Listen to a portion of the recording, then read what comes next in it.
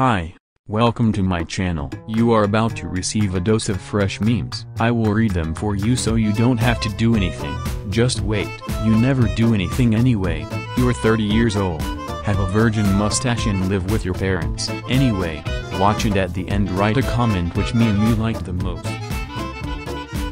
Whenever my mom is losing an argument, Mom, I carried you for 9 months. Me, I'm a very social person.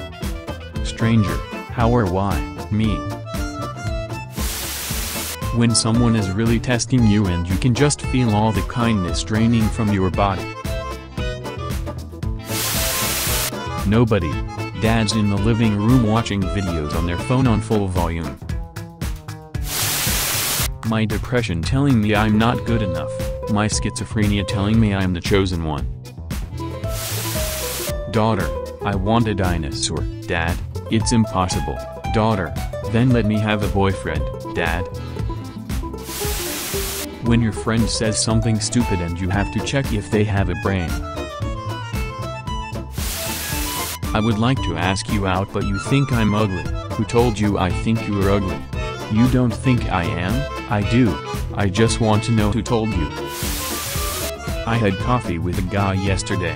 When he went to bathroom, the gay guy sitting behind me passed me this note: too many red flags. Run, be safe girl. September 9th 2018 versus September 9th 2019. I like how he's happy in both. Girl, he's just being friendly. Your ugly ass thinking she's in love with you. Pluto is covered in huge patches and we don't know what they are. Bruises from all the times Io said he wasn't planet. I sent my mom a video of myself where I look just like her and I look just you lol. Aspire when I made that face in the beginning. Yes, but I had a husband at 28. Good night. Would you eat 6 donuts? Honestly, my takeaway from this chart is that donuts are healthier than I thought. Arnold Schwarzenegger is slowly becoming Master Roshi.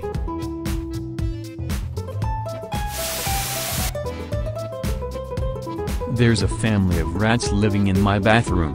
No pet allowed in building. Also rent is due. Grandma.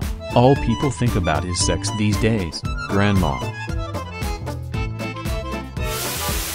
69 today. Love ya mom. I really hope it's her birthday.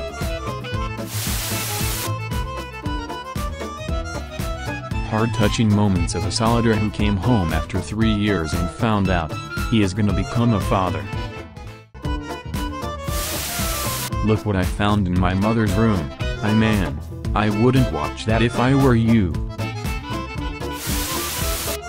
If you had a shitty week, just remember that at least you didn't go on the BBC News with your dildo on your bookshelf.